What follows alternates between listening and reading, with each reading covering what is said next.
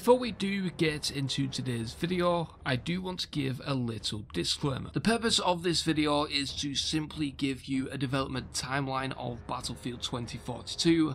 giving you the accounts of not only current developers at DICE, but also past developers as well. The purpose of this video is not to hate on Battlefield 2042 and its developers, but give the community some understanding into exactly what's happened, in addition to also giving you a sneak preview into the future of the Battlefield franchise. EA was notified of this video and its content, but unfortunately they did not provide comment in time before this video going live. I also do want to give a big shout out to Crash Games. He's the one that helps me get a lot of information and research done in today's video. In addition to that, I also want to give a shout out to Danny on PC, who also provided the list of developers that have left the studio in the past couple of years. I'll be leaving those links down in the description below. But anyway guys, without further ado, let's jump into today's video.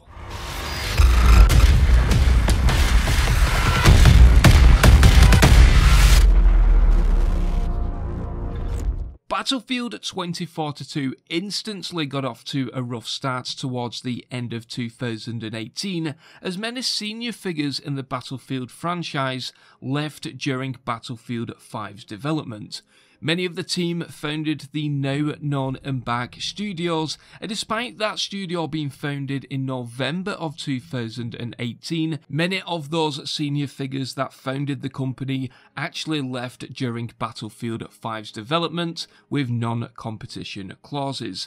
The 5 founders of Embark Studios alone had an impressive combined experience of 91 years at DICE, and with other people leaving the studio as well to found either new studios or join existing studios, it was instantly clear that Battlefield 2042 lacked the experience of Battlefield developers. The majority of these figures left DICE for one simple reason, that being creative freedom. Time and time again, developers would pitch impressive ideas that were ahead of its time, but with EA wanting to compete against the competition instead of getting ahead of it, many senior developers simply had enough and wanted their own creative freedom. EA already had their eyes set on the next big thing within the gaming world, and that of course was Battle Royale. Of course, at this time there was also Battlefield 5's Firestorm in development by DICE and in collaboration with Criterion Games. However, due to Battlefield 5's poor sales, it was expected that Firestorm wasn't going to get the desired effect that EA wanted for its post-launch sales, but that mainly came down to its competition, with the likes of Fortnite, PlayerUnknown's Battlegrounds, H1Z1 and even Black Ops 4's Blackout Battle Royale all dominating the gaming market. Combining this with the fact that many senior figures who were working on Battlefield 5 were now leaving the studio, it was deemed that Battlefield 5's Firestorm was going to be a struggle to get going from the very beginning. Of course, EA did acquire Respawn Entertainment just 1 year prior to these decisions. However, it was expected that EA was going to put on a $60 price tag over Apex Legends with its standard 3 to 6 month marketing scheme, but luckily this decision was overturned later on by convincement from Respawn Entertainment that a free-to-play battle royale brought onto the market with no formal marketing would be much better in terms of boosting its player base and also converting those users into paid users with its post-launch content plans. Now, at the time as all of these decisions were being placed, it wasn't entirely clear from EA on how well Apex Legends was going to perform. After all, it was not going to be tied to the Titanfall universe directly with its brand, and instead it was essentially going to become its own IP, which was described as a huge risk when it came to being able to not capitalize on the Battle Royale genre. However, of course, EA did have one of its biggest franchises under its belt, and that was Battlefield. EA essentially told DICE very early on in development that they should just copy what's popular, and of course what was popular at that moment in time was the Battle Royale genre. This is the stage of development where some of the features that we see in Battlefield 2042 today actually originated from. The likes of the vehicle calling tablet and also the game's new plus system all originated from this stage of development. However, even this early on in development, DICE had already come across its biggest hurdle that it would face in the last decade, and that was Frostbite. Due to the nature of Battlefield titles releasing every 2 years, DICE never really had the time or the opportunity to upgrade Battlefield to the newest versions of Frostbite, so the very engine that DICE created, they was actually years behind on. Battlefield 5, for example, released on a 2016 version of Frostbite, and this was the year in which DICE and EA had decided that Battlefield should upgrade, especially because of all of the features and plans that they had for this Battlefield title. Well, it was expected that DICE would have no problem upgrading Battlefield to this newer version of Frostbite because after all DICE are the very developers that built the Frostbite engine, so why would it be a problem? Well, it turns out it actually was, because most of the developers that have been working on Frostbite for the past 10 to 15 years had already left DICE, and a project that was meant to take 6 months actually took 18 months. And we'll be getting more into that in today's video because, well, the upgrade with the Frostbite engine was a significant issue that affected the development of Battlefield 2042.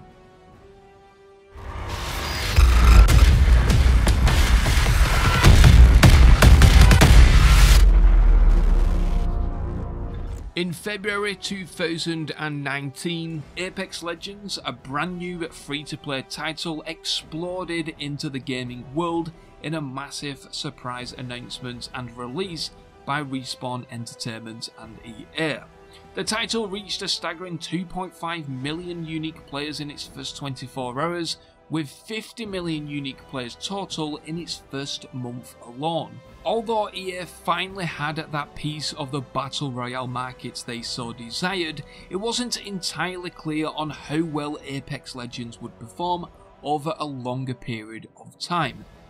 So, with continued Frostbite issues and the Battlefield Battle Royale development continuing, there wasn't really a major change in development until around late 2019 to early 2020.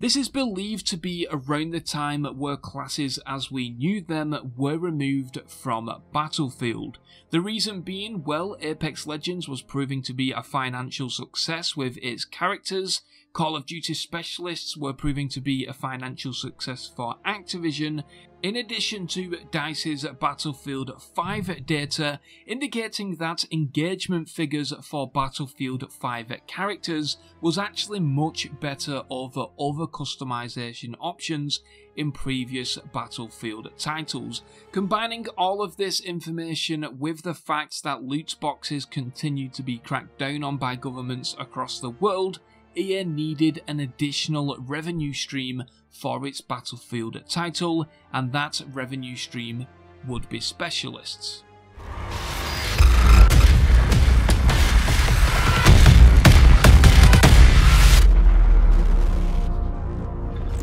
In March 2020, the vast majority of people working on Battlefield 2042 started to work from home during the COVID-19 pandemic. Not only was this a situation unprecedented in gaming development, but it continued to add to the ongoing problems of development on the game, and with that Frostbite integration that was still plaguing the studio for well over a year now. The game's builds that we've all been hearing about these past couple of months is one of the biggest hurdles that developers faced in the brand new working from home environment. Builds of the game do change daily, and with that, more often than not, developers need to download an entire new build of the game every single day in able to continue progress. A process that would usually take just a few minutes in the office could take several hours over a VPN and a wireless internet connection now, which drastically reduced the amount of development time developers actually had developing Battlefield 2042. Working from home also presented another problem too: equipment. Despite what a lot of people probably believe, not every developer that's had to work from home has a high-end PC and 4 individual consoles on their dining room table. Instead, they needed to rely on a new leasing system in which they could use other people's consoles over a remote desktop. Gone were the days of massive studios and the accessibility of being able to get any console you wanted at any given time. You instead needed to rely on other people and other people's equipment, whilst they was also working on their own problems and bugs during the development process of not only just Battlefield 2042, but every game developed and released during the COVID-19 pandemic. In addition to this, working from home presented another problem from those who were inexperienced in the studio and game development in general. Junior developers could no longer learn the ropes from more experienced people, which presented a logistical nightmare for the senior developers on the game. Getting Battlefield 2042 working across 5 platforms was a massive issue, and more often than not, DICE's Slack channel was filled with devs asking for help on a console that they not only didn't have themselves, but they was also very inexperienced on.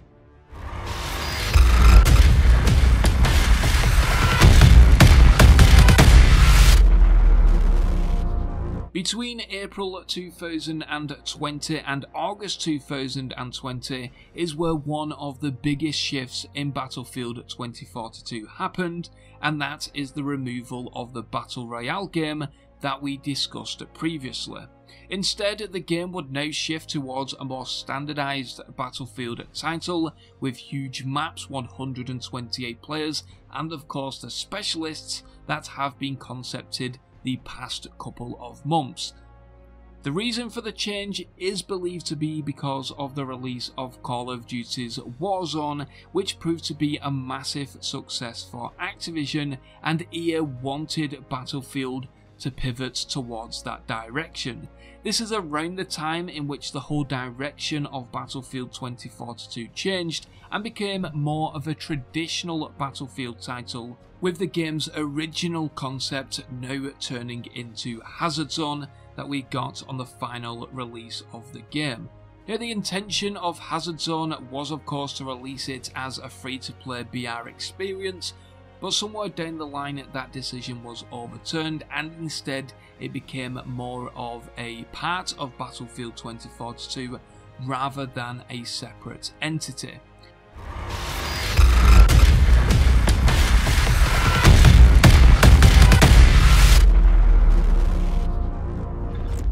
August 2020 is very significant with the development of Battlefield 2042 because, well, this is the date in which pre-production on Battlefield 2042 had ended, which is the point in which post-production would now start. All of the concepts and ideas were finalised, and the game wasn't really going to be changing direction from this point out. This meant that post-production of Battlefield 2042 was only going to last 1 year and 3 months, which not only is short for a Battlefield title on this scale, but it's very short for a title that is being developed in a global pandemic in a working from home environment, which is the reason why so many teams of developers join the studio towards the latter half of the development cycle. Now, what's fascinating about everything said so far in today's video is that the vast majority of it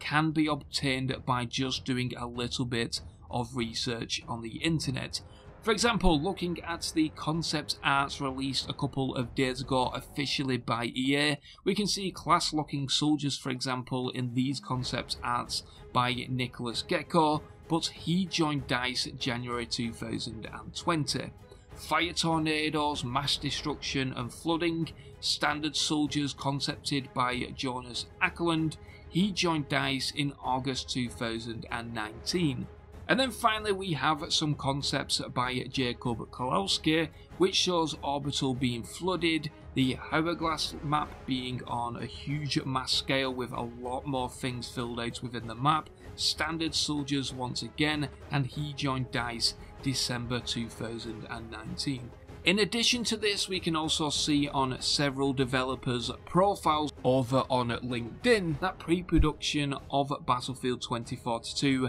did end in August 2020. And finally, we all should know of the rocket launch internal trailer that was leaked earlier on in the year. Well, that was being produced in early 2020, and just in case you don't believe my sources for whatever reason, we know that the soundtrack of that trailer is by Two Way, in which that track was released in June 2020. So, well, that trailer that we've seen couldn't have been done any time before June 2020. In addition to that, we also know that this was the trailer shown off to QA in early 2021. I believe the date is around March, and we can see that, well, in that trailer, if you guys have seen it, obviously I can't put it on screen for obvious reasons, but we can see from that trailer that was drafted up in early 2020 that specialists, or at least the specialist player models at that particular moment in time, just wasn't a thing for Battlefield 2042. Now moving on to February 2021, because as the difficulties of working at home continued, this is where the communication issues started on Battlefield 2042.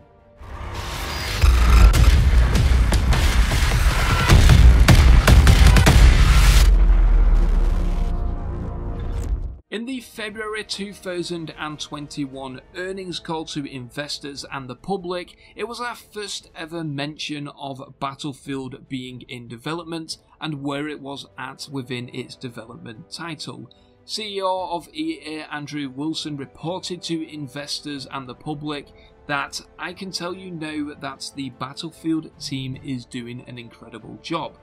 They are way ahead of where they need to be in prior product cycles, on track for their earliest feature complete in franchise history." He then went on and continued to say, "Featuring maps with unprecedented scale, the next edition of Battlefield takes all of the destruction, player agency, vehicle and weapon combat that the franchise is known for and elevates it to another level. The team is focused and the game is ahead of our internal milestones." Now, despite these very strong comments coming from the CEO of EA, I was told by a past developer on Battlefield 2042 that these comments were solely made on the fact that it was predictions and not because the game was in an alpha or a playable state or anything of the matter. These comments were solely made on the assumptions and predictions of some very inexperienced people at DICE in their brand new roles. It's believed that the game would be in its alpha stage in March of 2021, but as that date got closer and closer, it was finally time for DICE to admit defeat and ask for additional help on the project.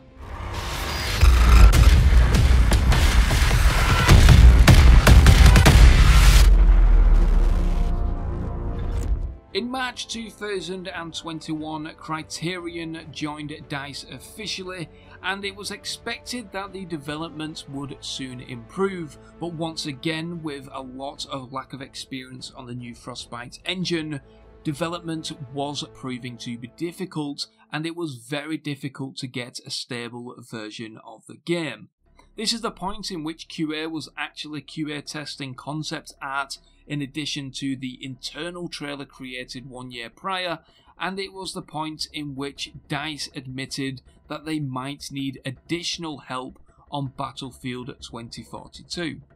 June 2021 is when the Frostbite CTO joined on Battlefield 2042, to basically get the game on track and get a stable build of the game ready for the technical playtests that was scheduled to take place over the course of the next couple of months.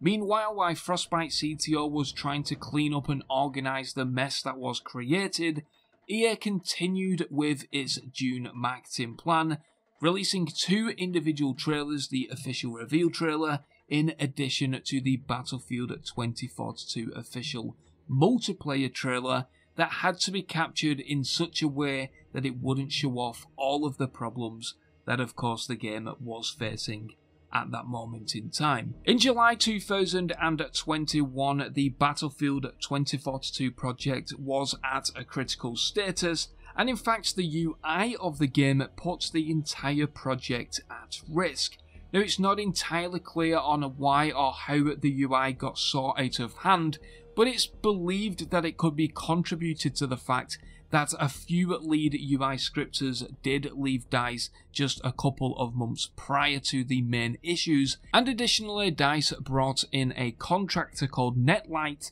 in April of 2020. Unfortunately, I don't really have that much information at this moment in time as to why the UI stuff went so horribly wrong, but it could explain how and why we got what we got with the final version of Battlefield 2042.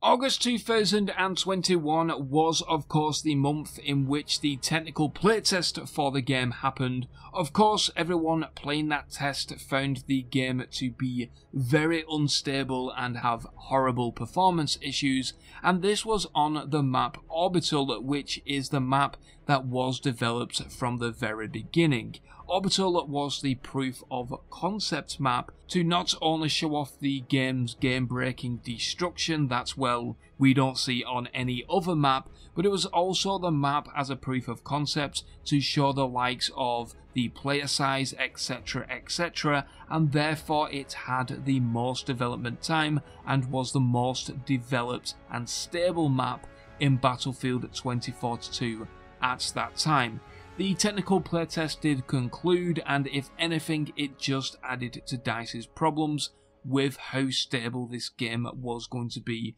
not only during the beta, but also during the final release of the game. In addition to this, this is also the month in which I received a heads up that the game was actually in a troubled state, and believe it or not, this was obtained to me by a different developer from an entirely different studio. Now, I'm sure that I can't speak of everyone working on Battlefield 2042, but from a few people that I've spoke to, it's become that much of a stressed work environment that they was venting their frustration not only at DICE employees that already left the company, but also to other studios that are working on completely different games. So that just gives you a general idea on how development of this game was going at this particular moment in time. From here on out, this is where development of course continued and the troubles continued as well, but it's also the time in which insiders, including myself, got word that both the beta of the game and the final launch of the game will be delayed. Now, at this particular moment in time, it wasn't entirely clear on how long the delay will be, but then after a couple of hours it was cleared up that the delay would only be a matter of weeks instead of months, in which some of the developers of the game wanted in being able to ensure that the game would release in a better state. The delay was actually put on the engineering side of the game. I'm not entirely sure on the details of that, but essentially some of the engineering stuff that needed to be done on the backside of the game just wasn't going to be able to fit in the release date timeframe that the studio was given. So instead, they was given an additional few weeks to get the game out of the gate.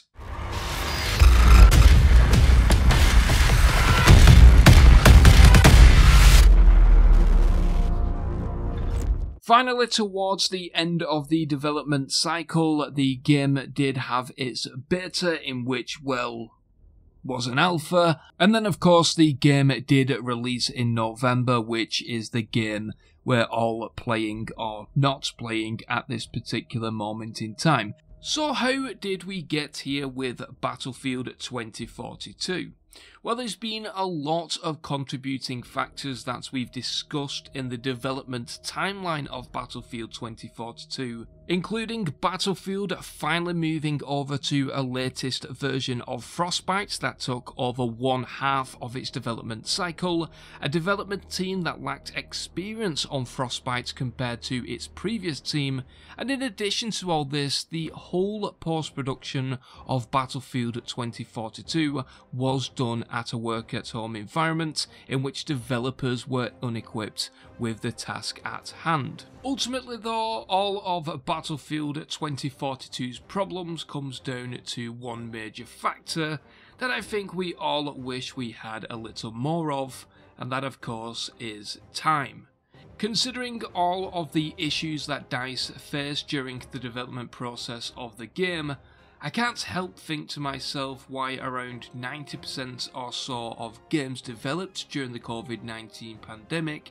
have been delayed by 3 to 6 months at a minimum, and Battlefield 2042 wasn't. It's obvious that the game would have been more polished at launch, and I truly believe that if the Battlefield community would have waited another year if needed, it would have meant that we would have got the Battlefield that we all wanted. The game is clearly moving into a direction that I think that everyone expected, but poor design choices such as a lack of a leaderboard and not truly tying the specialists to classes, in my eyes, are just poor decisions. Decisions that I think if the developers were given more time with QA testing and also consulting other people within the Battlefield community would have been overturned. Although I've been incredibly critical with how EA Game Changers handled their NDAs in the past, I'm still scratching my head as to why these Game Changers were not consulted more during the development process of the game. After all, most of these Game Changers even have more experience on Battlefield than the majority of the new leads in the studio. It's clear that DICE is a shadow of its former self, with some even arguing that DICE shouldn't even be the name of the studio anymore, with almost all of the leads that worked on the likes of Battlefield 3 and 4 leaving the studio in recent years. EA and DICE leads need to push its developers to innovate against the competition instead of just competing against it. A similar game to Battlefield 4 plus Dinosaurs, a GTA 4 co-op experience before GTA 4 even released, and Bad Company 3 were all canned projects that EA felt wasn't going to sell enough copies. These are games that I feel like not only gamers would have wanted, but also the developers making them, and I feel like if they was done in the right way, they would have also hit the revenue targets to make the games profitable. EA has already seen innovation being successful with Apex Legends, but unfortunately the future of Battlefield at this time seems like it'll be following in its footsteps rather than innovating on it. The next Battlefield title is scoped to be a hero shooter of sorts, with one past developer saying that the game doesn't even have armies fighting, but it's just bands of specialists fighting. This isn't innovation, this is just copying the competition. The Battlefield universe that EA speaks so highly of is nothing more than adding depth to the specialists, and although that a Battle Royale doesn't seem like it's going to be in the cards in the next 6 months, it is definitely planned to come to the Battlefield universe in the very near future. Although I think it's very safe to say that Battlefield 2042 has had a disastrous launch, there are still some positives to take away from it.